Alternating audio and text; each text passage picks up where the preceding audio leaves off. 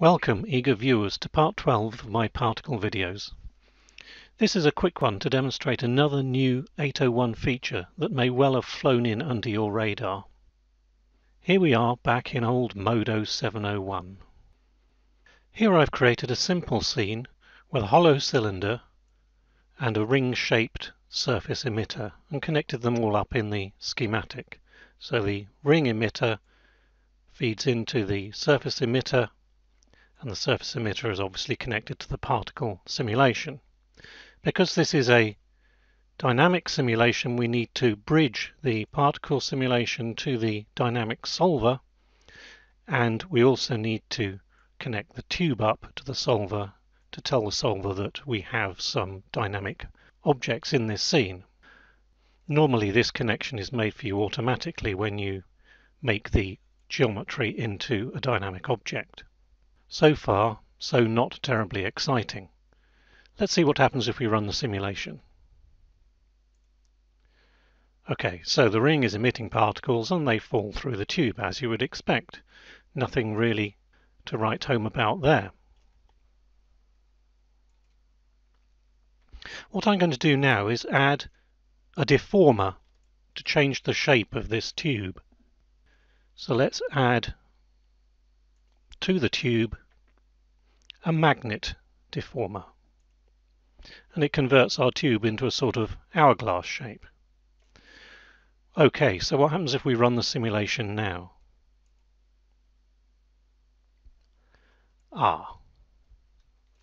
Well, that didn't go as one might expect. I'm afraid this is just the way it is in MODO801 because the particle system isn't aware of the deformation of surfaces. It reacts to the mesh it saw when it was first run. In a simple case like this, of course, we can freeze the mesh and then use the frozen mesh instead of the deformed mesh. So I'll just show you how to do that. You go into Geometry, well, select the geometry first, go into Geometry and freeze it. Okay, and now we have frozen geometry, which should be respected by the particles. Well, what's wrong with that, I hear you cry. The trouble is there are a number of things that you can no longer do. We've lost the ability to modify the deformation later in our development cycle, and we cannot easily animate this deformation over time. Depending on what you want to use this for, these could be showstoppers. Just for interest's sake, I'll show you what happened when we connected up the magnet deformer. It's connected to the tube, so let's see what's being created. We have the magnet influence, and controlling that is the effector. So the effector is the thing that actually controls the deformation. You'll notice now that I've frozen the deformation that the influence has been disabled. If I were to re-enable that, we'd get the magnet effector applied to the now frozen mesh, so we'd get a double deformation. I don't think many particles are going to get through there. So, what does 801 bring to the table? Let's look at the same model in 801 and do the same experiment. You can see we've got the particles passing through the tube as before. Let's add the magnet and run again. Okay. On the face of it, we're no better off. The particle system is still ignoring that deformation. But in 801 there's an option in the dynamic properties of the mesh. Let's have a look at those. There's the tube, dynamic properties, and there's this checkbox, deforming. Really, this is what this video is all about, this one checkbox. If we check this, then MODO will take notice of the deformation. Brilliant. It's a little bit more subtle than that, because if we turn off this deforming checkbox, what do you think will happen? it's still taking notice of the deformation. However, if I disable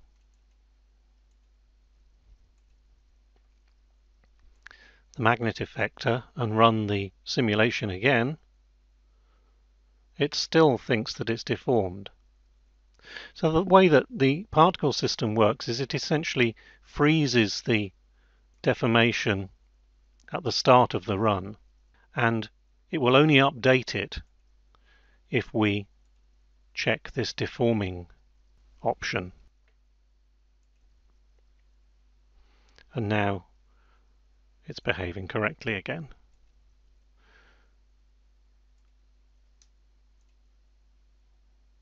So it can be a little bit confusing, but so long as you have this option checked, then the deformations will be respected by the particle system. And it's also possible to animate the deformations.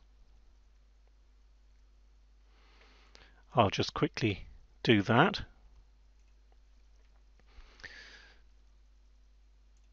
Let's look at the magnet effector.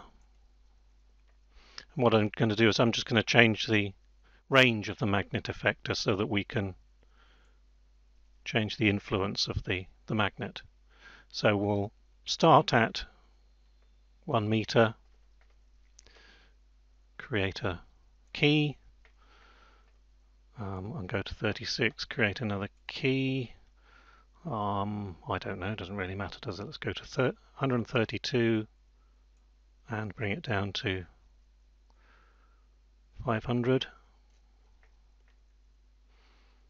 I'll leave it at that value for a few frames, and then at 240 we'll go back to 1 meter again, just to prove that I'm not lying. And let's see what happens.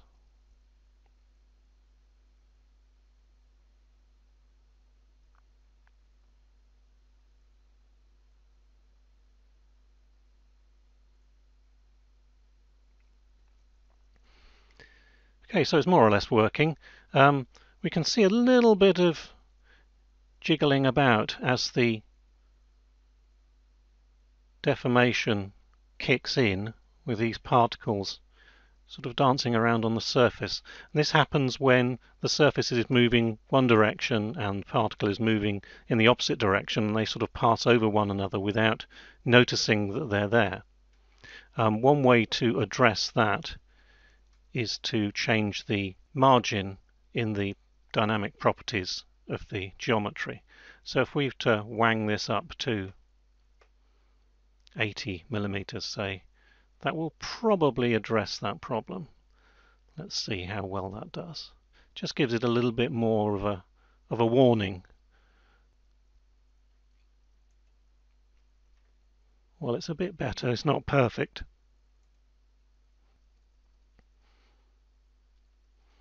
Maybe give it a bit more.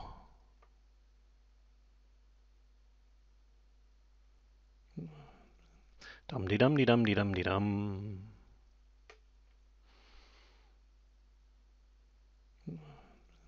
Dum-de-dum-de-dum-de-dum-de-dum.